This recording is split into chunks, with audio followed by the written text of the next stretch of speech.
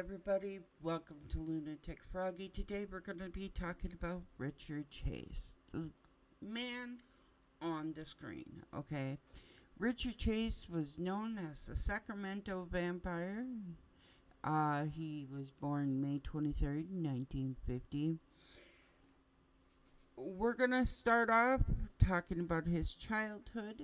It is very well said that his mom and his dad would argue all the time because mom always accused dad of cheating, and he wasn't cheating.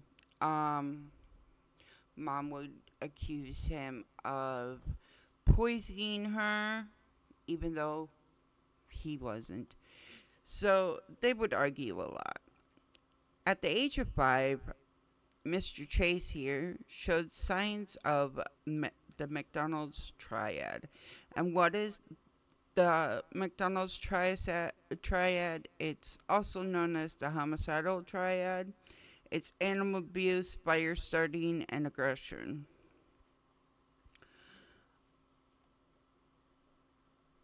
In his teen years, it was said that he was a heavy drug user.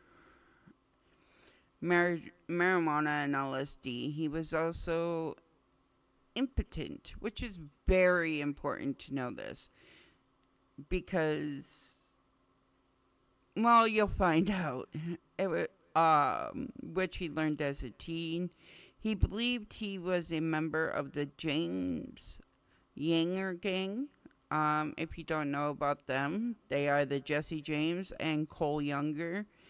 So he believed he was one of them. He would even put his picture on like posters and other pictures. He would tape his picture to them. And then he would try to sell them because, he thought he was one of them. Although he was popular and clean cut in high school, his appearance started to change for the worse after school. We go into early adulthood. As he matured, he developed hypochondria. And if you guys don't know what hypochondria is, it's basically where you believe that like something really bad's happening to you when there's nothing there. Like, let's say you just wake up one morning and you think that your heart's not beating. Well, that was Richard. Sorry, that was Richard. He often stated that his heart would stop beating, or that someone stole his pulmonary artery. That's not part of hypochondria. That's more like bipolar schizophrenia or paranoid schizophrenia. He believed holding oranges to his head would transfuse the vitamin C from the oranges to him. So people would catch him with bags of oranges on his head. He thought his skull was shifting, so he would shave his head so that way he could see where his skull was shifting. His first job was answering phones for Realtors Association. He kind of held that one down for a while, but he had a lot of little jobs while still using drugs. In 1971, he lived with 2 roommates, but due to his behaviors, they moved out. As we all know, he is still on drugs at this point in time. He is still taking LSD, which is a hallucinant. And he was still doing marijuana. So he believed like, whenever they had company, he would walk around completely nude in front of said company. Um, and then he would lock himself in his room so that way they could not talk to him. This whole time in 1971 and 1972, his mom and dad were sending him $50 a month to help with rent, which back in that time, that's like sending your kid about $5,000 nowadays to help with rent. Okay.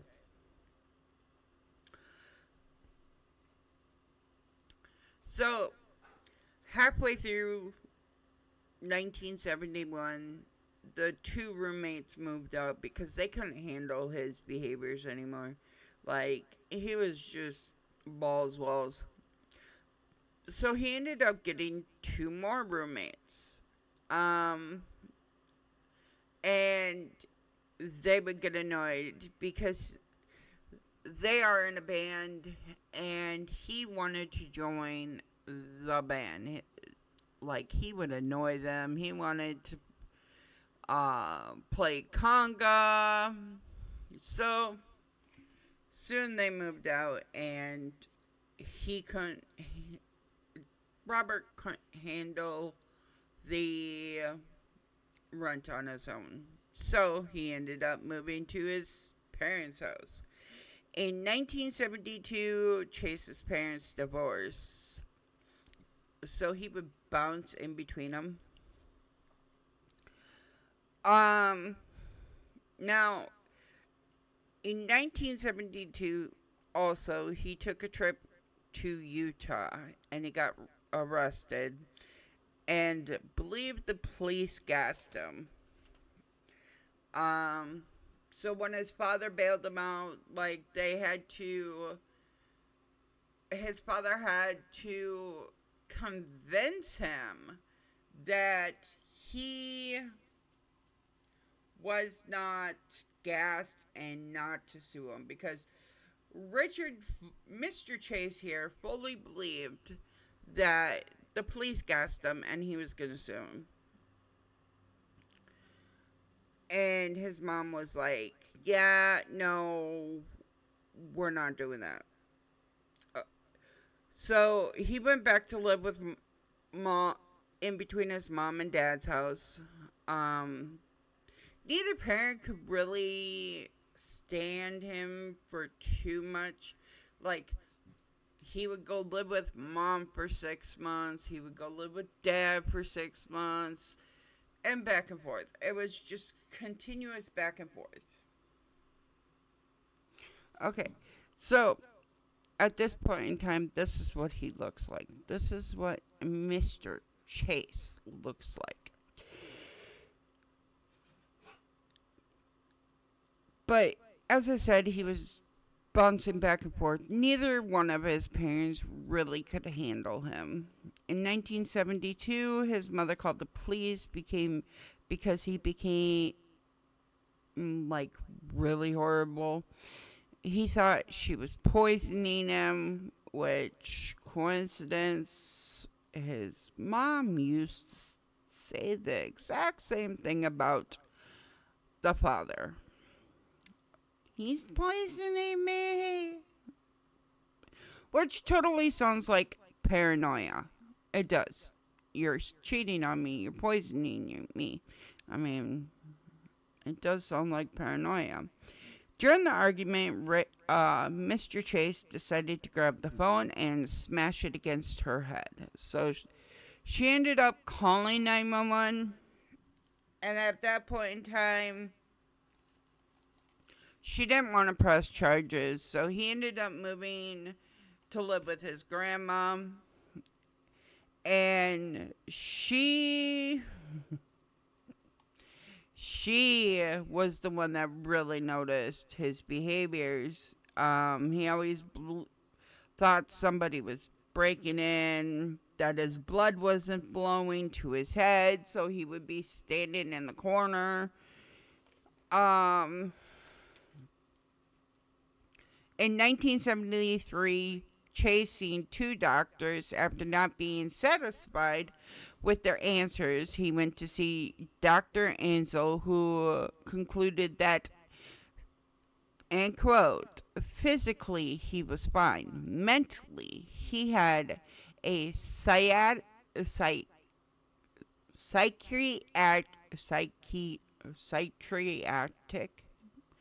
Basically, he was having a disturbing mental breakdown of major priorities. In 1973, this is when a lot of the killing happening. Now, we're not going to talk, it's not killing humans. In 1973, he killed a lot of his cats one of his cats because he seen a cat get treatment that he thought he should. So he decided to kill his cat because on TV, cats were getting better treatment than he thought he was. So he ends up going to a mental institution in 1973 where he was diagnosed with acute paranoid schizophrenia. When the mother came busting in all hot and bothered, she confronted the doctors and they claimed she was highly aggressive, hostile, and proactive, adding she was the schizophrenic mother. So, in 1976, which if you remember, Chase was born in 1950. So this would put Chase at 26 years old. He injected rabbit's blood into his veins. You just heard that right. He injected rabbit's blood into his veins because he was killing rabbits and injecting and drinking their blood because he thought his blood was turning into powder. He ended up with blood poisoning, as you would assume, because I mean, if you inject the wrong type of blood, you're going to get massively sick. Well, after finding him, his dad rushed him to the ER. Again, he was diagnosed mentally ill. So, he was admitted. While in the mental hospital, he drank bird's blood that, like, birds would fly through the little windows, and he would drink it. And he would take, like, syringes off of, like, carts and stuff, and they had therapy dogs, and he was withdrawing blood from them, and he was drinking that. Kind of, ugh. So, after being released to his mother at this point in time, again, he's released to his mother. She took him off his meds because she didn't like the way he was on them. And then after he's off his medication, she sends him to an apartment because she can't handle him. So, he was on meds, and she took him off because she didn't like them. Well, he ended up going on a trip in 1977 at the age of 27 to Utah. And he woke up in a cornfield full of blood.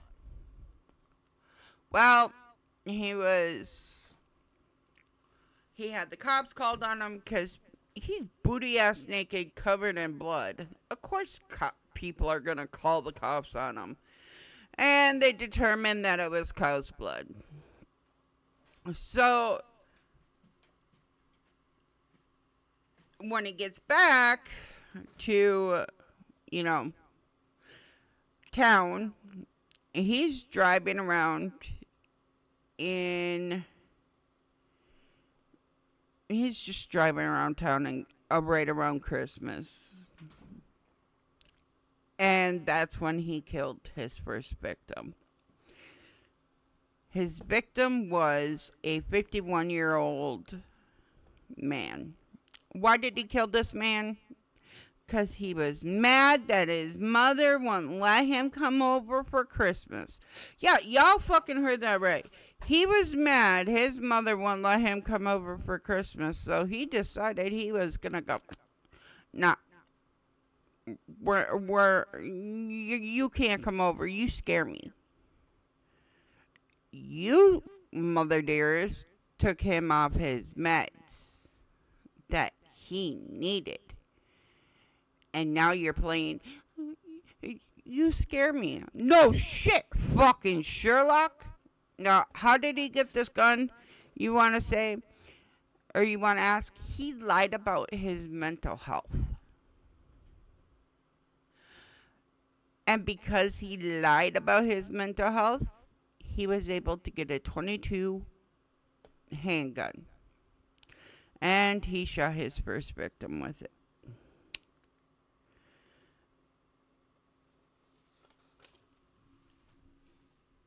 So, in January 1978, he tried to enter the home of a woman. But now, we have to go into his thinking real quick, okay? His thinking was, if the door's locked, I'm not allowed in. But if the door's open, I'm allowed in. And so he tried breaking into the house, but the doors were locked. So he wasn't allowed in. So on January 23, Chase ended up breaking into a woman's home. Her last name was Wallen. And he shot Wallen, who was approximately 3 months pregnant at the time. So he shot her the first time in the head and the second time in the jaw, which shattered her jaw, and the third time in the head. This is where it gets graphic. Now remember, he was diagnosed as impotent, which means he cannot get it hard as a teenager. But apparently the sight of a dead body turns Mr. Chase on, and he did unviolable acts to her while stabbing her in the stomach with a knife that he took from her kitchen block. He then proceeded to remove her organs and her nipples and drank her blood out of a yogurt cup he found in the trash. And before he left, he ended up shoving dog doo-doo down her throat, which is, this man, he is horrible. And I blame his mother. January 27th, he entered the home of Everly Meredith. Now, this is literally 4 days after he killed the woman who was pregnant. When he entered the house, she had her friend Dan, her 6-year-old son and the 2-month old or 22-month-old nephew at the house, okay? I want to explain something about Dan before I go forward. Dan has a brain tumor that he was being treated for. He was fighting for his life, and Mr. Chase was decided that he was going to take his life. So Dan was standing by the door, and when Chase entered, he shot and killed Dan in the head. Then he went and killed the mom.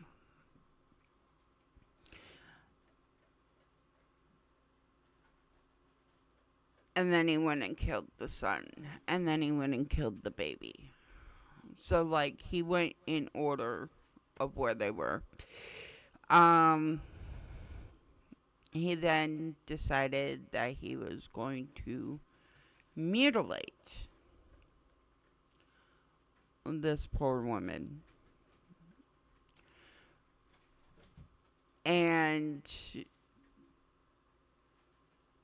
as he mutilated her rear end, like, he was stabbing her in the rear end, and then he decided that he was going to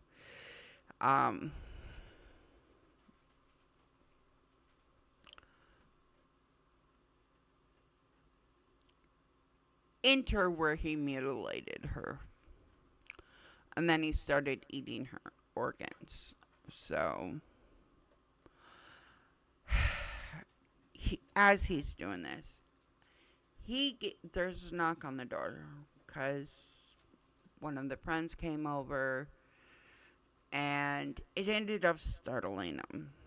So he grabbed the baby, the 22-month-old, and fled in her car back to his apartment, which is where the police found him. But they didn't find him and the baby in time. Mr. Chase over here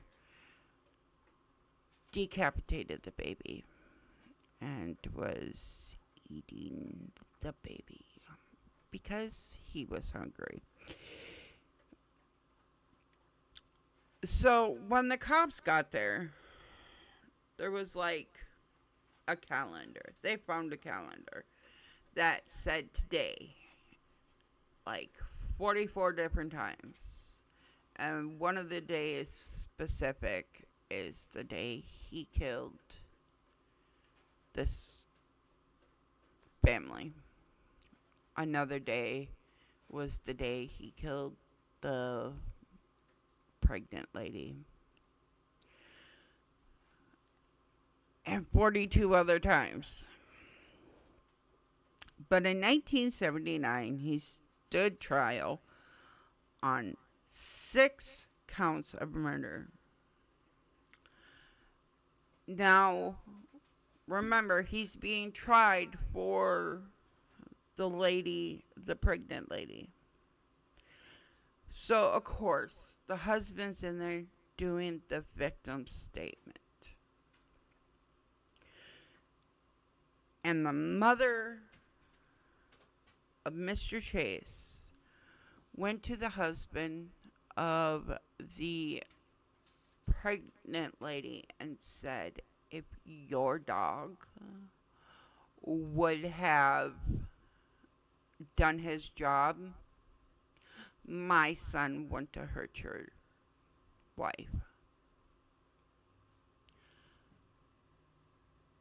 Excuse me?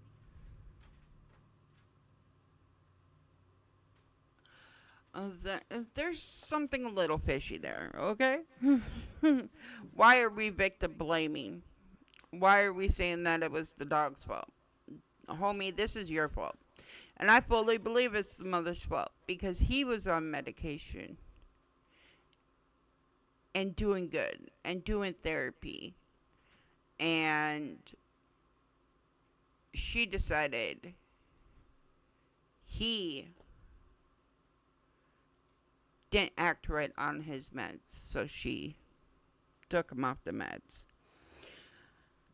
But May 8th, he was found guilty. 6 counts of first-degree murder.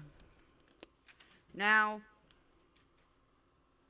what you guys don't know is in the prison and in the jail, inmates were terrified of him. Like, terrified of him. And they countlessly convinced him to just end his own life because they didn't want nothing to do with him. On December 26, 1980, at the age of 30, he was found dead in his cell from an OD of antidepressants that he had been storing that officers did not know about. But did they know about it? We'll never know. So let's go over this. This is an interview at San Quentin. Okay. Let's go over this real quick. Okay, this says, interview at San Quentin, San Rafael, California. Richard Trenton case. Chase. Chase is presently on death row and is pregnantly not under any appeal. He was interviewed by blank and advised the nature of the captioned program. Although Chase indicated he would be willing to submit to an interview, he declined to sign the interview consent form, and it became apparent a short time thereafter that Chase could not participate. I can't even read that word, as he could not communicate sufficiently to ascertain the necessary information to satisfy the protocol assessment form. Chase appeared to be severely mentally unbalanced and probably suffering from a psychotic condition. His behavior indicates a severe paranoid psychotic condition, probably paranoid schizophrenia. Chase is approximately 5'11", but weighs only about 135 pounds. He is extremely thin and has long hair and hollow eyes and gray coloration of his skin. He has long hair and partially grown beard, and his eyes appear to look through the person to whom he talked rather than at them. Although he freely talked about the 6 murders in which he was involved in the Sacramento area in January 1978, he had difficulty in concentrating on any topic for any period of time, and his voice frequently trailed off, and then he would merely sit and stare until the next question was asked of him.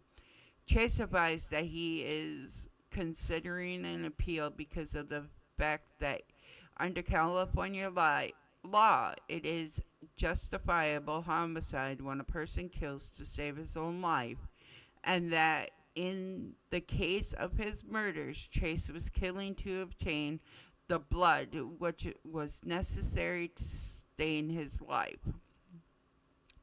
Thus, justifiable homicide. Chase's father stated that he was ordered to commit the murders by the death rays, which were directed at him from UFOs. In retrospective, Chase stated that he probably should not have committed the killings because the deteriorating condition of his stomach and blood supply might have been cured if he prayed harder to the UFOs. He also offered a as a justification for the murders the fact that there had been many aircraft accidents in the past years, which further were caused by UFOs. He clutched an envelope in his hand during this interview, which was addressed to the President of the United States, Washington, D.C. He advised he would like to be transferred to a hospital on the East Coast so that he could be closer to the government and further from the UFOs.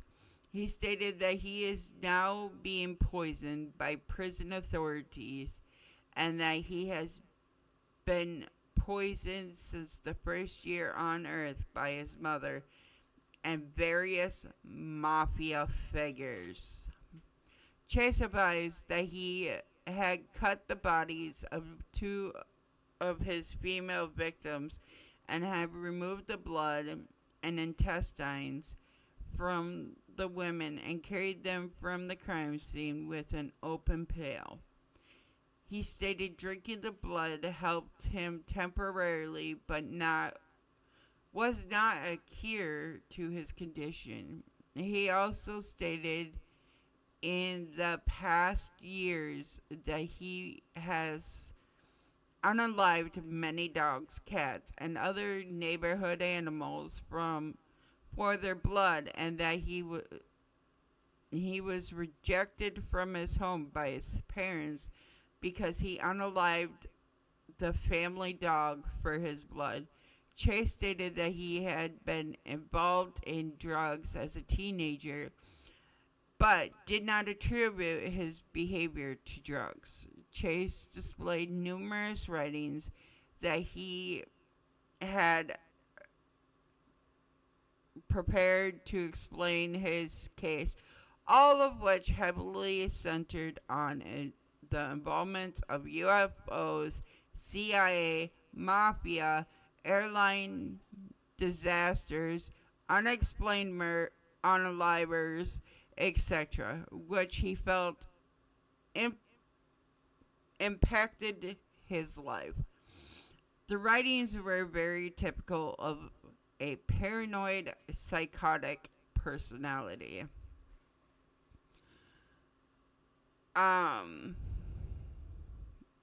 So, if you go to the Violent Crime Training Assistance and Investigating Support role of the Bureau Psychological Profile, yeah, it's long. A review of this file is being conducted pursuant to materials returned by blank by way of a letter dated 2/4/92 in order to determine if the items identified as previously missing have been returned.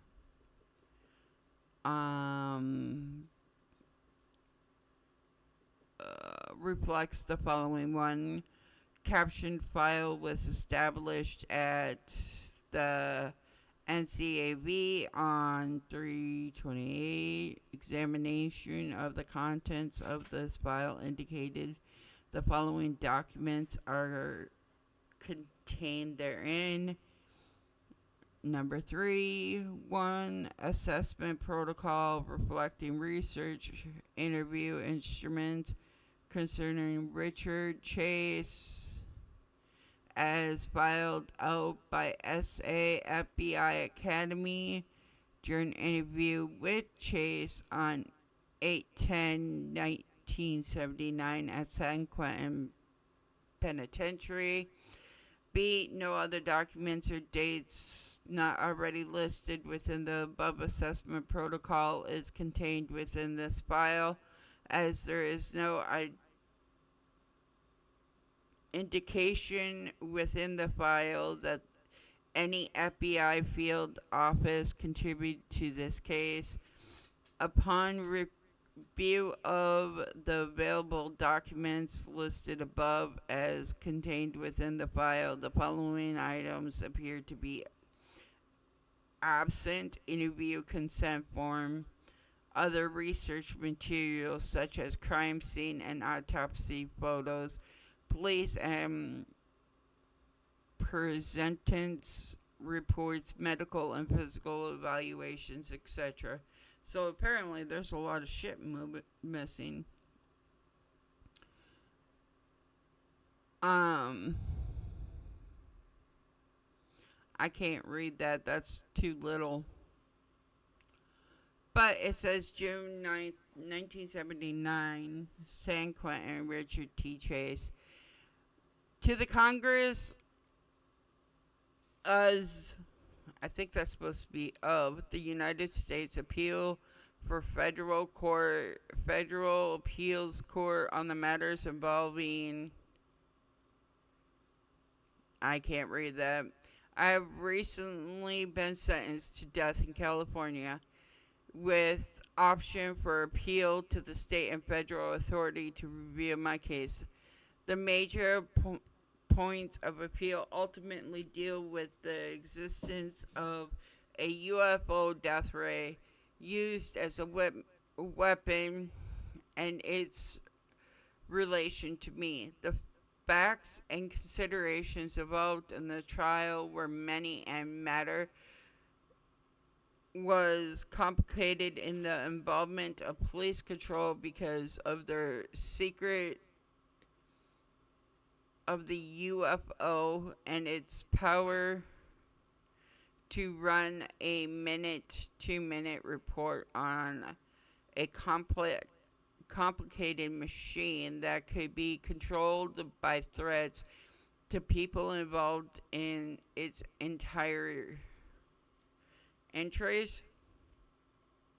Similarly to a computer control of humans, simply by motioning to kill or threaten me as the defendant in the case.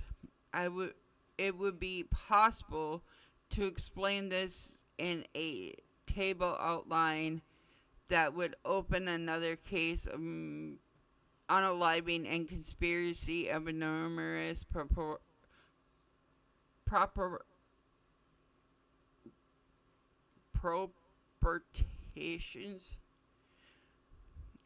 I was born in 1950. I was Jewish. My birth was signified by a birthmark that was noted as a Star of David on my forehead. News spread, I believe the first reports were made by my doctor. Several underground forces thought it could be a sign of UFO cloning experiments. Having concluded this, an underground in Sacramento, he was unalived in an airplane wreck. Pewed down by this underground. There is a report on wreckage, but I have not been able to make the county investigator or public defender raise this as an issue in my defense. There is loads of suppressed evidence that an underground existence and documentary evidence along proves that I have political pressure from Sacramento that make it impossible for me to get anything but a political development in the courtroom, including tremendous pressure from the news media, live movie televisions, from the courtroom from a Channel 13 Sacramento. Holy shit. So this is the appeal that Mr. Chase was going after. This is fucking crazy. Let's continue.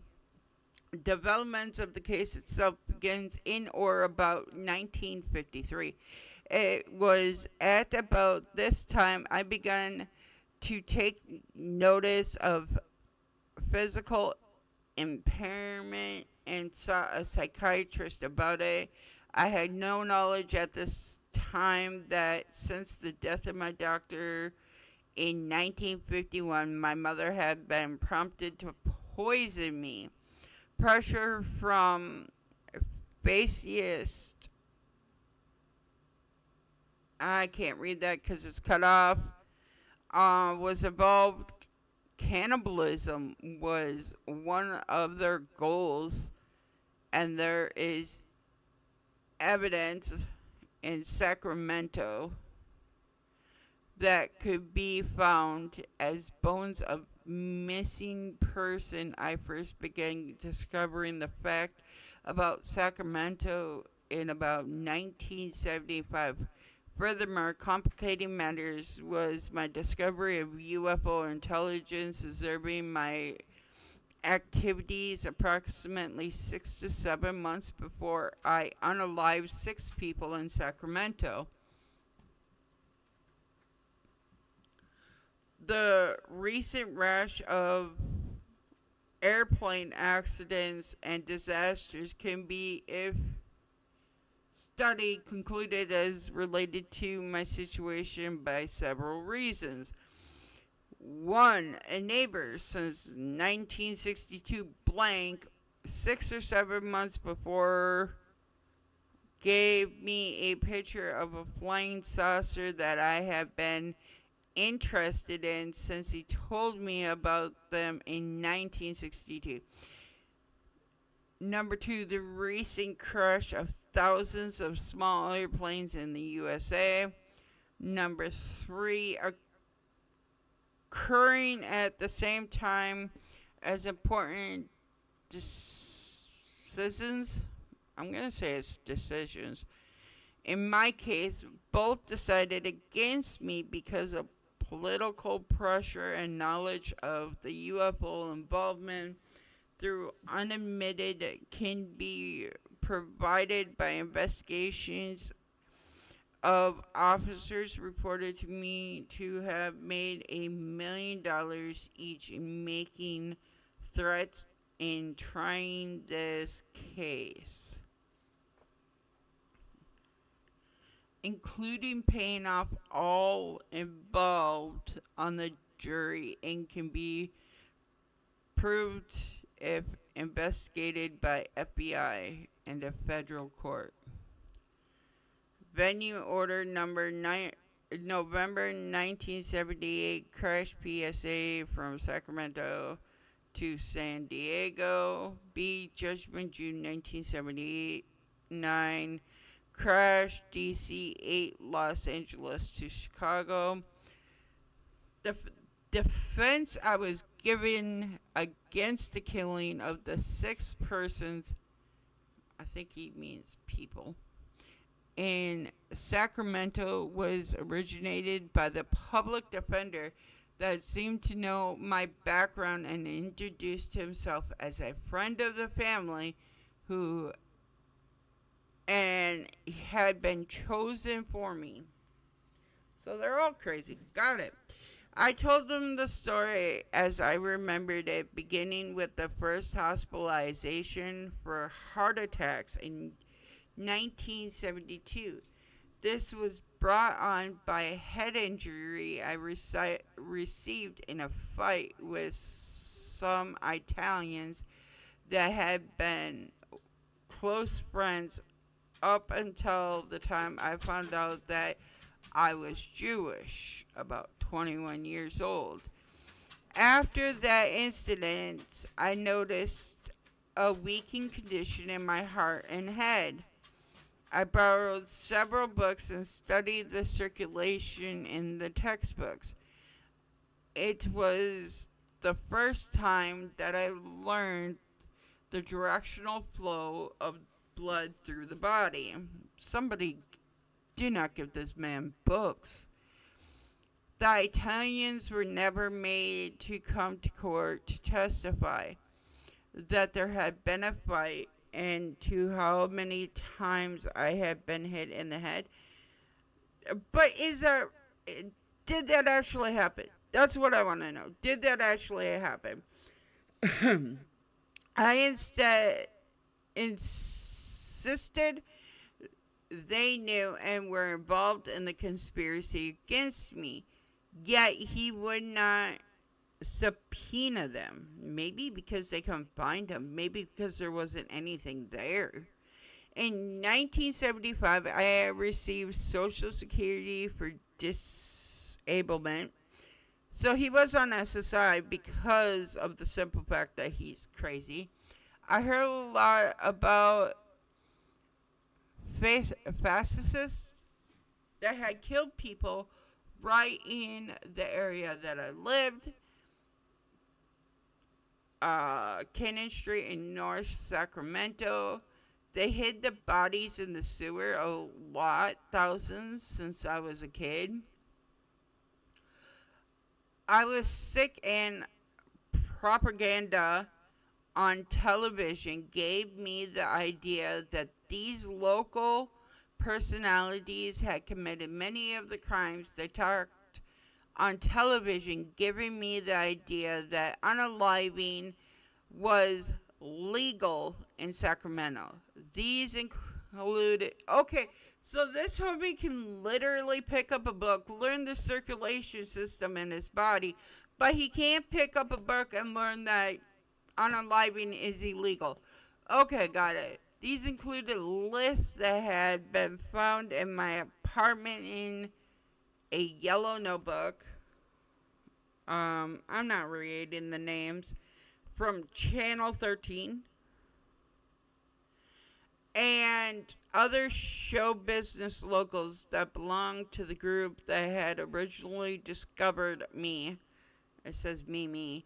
And controlled the situation of my being controlled.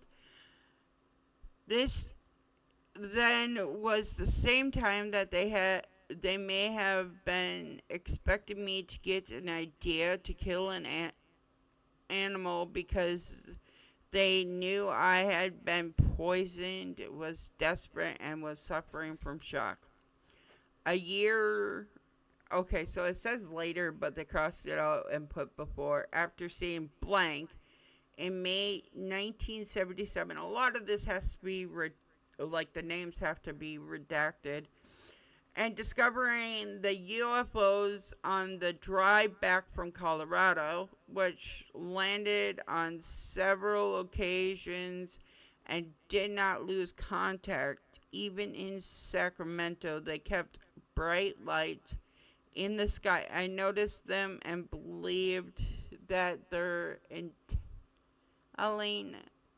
intelligence was high, so they could not help me by landing and giving me first aid equipment. Okay.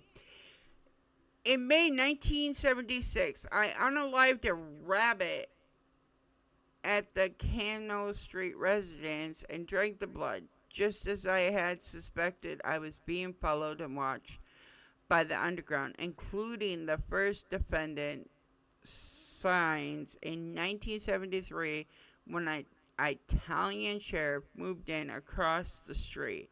And then in 1974, Folsom prison guard moved in next door. Suspicious mafia?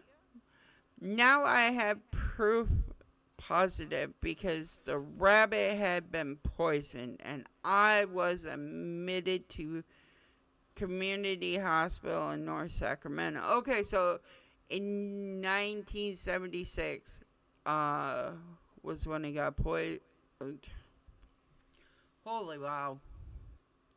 Reading this from his side is completely different. Okay, I was admitted to the community hospital. I asked for a transfusion, but they would only treat me for poison. Septic shock. After a few days, a Dr. Blank arrived and demanded that I come with him to ARC hospital. He was a psychiatrist, okay? He called for a judge and my parents and had a trial at the hospital. Found me insane from paranoid schizophrenia, and I was not allowed to leave the hospital. I asked for another doctor after several months because the drugs were knocking me out. After several months later, Blank said he could help me to get out of the hospital and on Social Security that had been authorized for me by Blank in April 1976. Because of this, I was released but had so much trouble outside the normal range of local people in the form of racism against me. Homie was a white dude. What racism did he have? Oh, that's right. He thinks he's an alien. I then left Sacramento by bus, which led me to discover the discovery of UFOs, which matched Blank picture he had given me only days before I left. There is evidence that I was well known and followed by the Sacramento Society that had developed, and when they found out how to control the UFOs by threatening me, they sent forth to construct a plan to capture me for crimes related to the ones that had committed, afraid that I or my people may discover how to use UFO power to arrest them and find the remains of the bodies they have hidden over the past 20 years in sewers of the local community.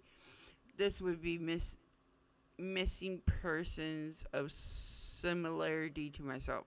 Okay. It continues. I'm sorry, this is very long, but this is actually really fascinating. Facts brought out in the first court were so suppressed it left a feeling that my story was imaginary, and the jury's decision did not conclude that my story was true if they would not give me a second-degree decision. All the public defender allowed for witness for the defense were psychiatrists who had found me insane and doctors who had found me physically disabled. Then the penalty death was judgment. There is no way I could accumulate documentary evidence or witnesses through their public defender's office. Dude, if there was witnesses, there would have been witnesses. If I can have amnesty to the interior United States, I could prove that from Sacramento County in Palo Alto, by threatening me, they used the UFO machine to shoot down thousands of airplanes as a threat to government. For instance, my dad is federally employed as a computer programmer, known all the facts in the case, but has not been able to help me in any way because of the control. So your daddy worked for the government. The federal government. This could be valued information. Under your control, I could take Sacramento to court for treason. Federal aviation may be interested in the case of plane disasters. Recent extensive news coverage in the USA. They are giving. So he's asking for like.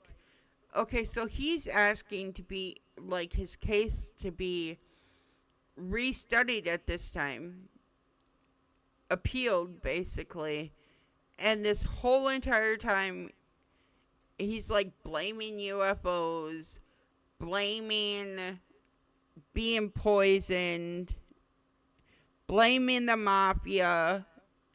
Like, if you're. Oh, wow. Okay, let's continue. To the federal government, this could be valuable. Okay, I already read that one. They are giving me a chance for the prison here at San Quentin in Mill Valley to write letters and have visits with anyone that could help me build the case against the death penalty because of misconstruing information and suppressing documentary evidence and important testimony. That says testimony, not testimony. Furthermore, sheriffs at Palo Alto made millions. Each of their job officers, blank and Sergeant Blank and Lieutenant Blank, all of which can be investigated, and it would be suggested that they have hidden the money in case of this possibility, because I do have a large underground that is aware of all the statements I have made, both pro and con, on the issue of the police bribes in large quantities against me and the UFOs, and its powers to destroy by means of even earthquakes or blizzards, and especially airplanes, seem to affect the case. And practically noted first of a helicopter crash in Chicago in 1977, and 100 other that I have read about the world over. So, dude saying, let's get this correct here. Dude is saying that because the planes are crashing, it is evidence that the UFOs are trying to kill him. Holy shit. Alright, let's continue reading, because this is awesome. At this time, I had been sick again from a similar poisoning and went to Dr. Blank's office for medical reasons. He was upset about something and did not want to help me further. I knew it was the UFOs, but did not know how or why they were shooting down planes. They were Nazis. So UFO. Okay. Homie definitely needs help. And they knew I would unalive someone if there were some that I could get no medical help, and thought I had the power against them from a UFO ship. The sheriff's department in Sacramento is behind the control of the arrest before the killing, the unalivings actually occurred. There is evidence confiscated from my apartment which can be identified as conclusive of this.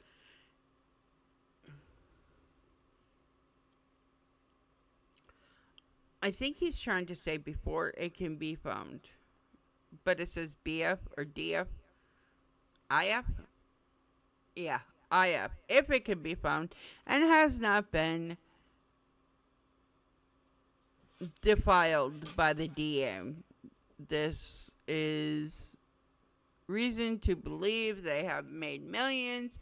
Also, they must be investigated. They have found it is possible to discourage people trying to help me with the UFO death race. I'm sure I need to see federal government agents so that this racket fall into legal hands before I am systematically executed or held for life by bribes from them. The DA offered.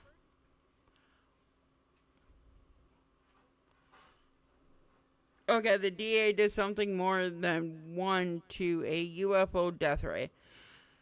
And even threatened one of my doctors if he did not restate his presumptions that I was insane. Another one of my doctors who had stated that I was under the law, not aware of right from wrong because of a psychological damage from what he apparently knew was true by introspection only. The same attitude was given to all the psychiatric and physical diagnosis. There was a great doubt to my character because I had practiced cannibalism, as I knew they had done to a woman of my race in Sacramento. What? Dude, you are white. What the hell? The officers who first controlled me at Sacto and made the first $1 million from the Nazi underground in Sacro were blank and Sergeant Blank. I could go into more details and explanations if you will please send me the necessary officials and documents so that I may be moved to a federal controlled situation and prove that all facts and statements contained here are true. A trial with the Sacramento following gathered at the trial who are the cause of the problem involved, especially Sacro media. A federal court is suggested because of their coverage. It is abnormally unnecessary and phony from the stance of their being a family dedicated and directly related by media to the... Alright, so basically, okay, so this man right here, appealed his case court, and the whole entire appeal is about how the mafia, UFOs, and government made millions to put him in jail, and how, like, his whole entire appeal was about this whole conspiracy going on and UFOs.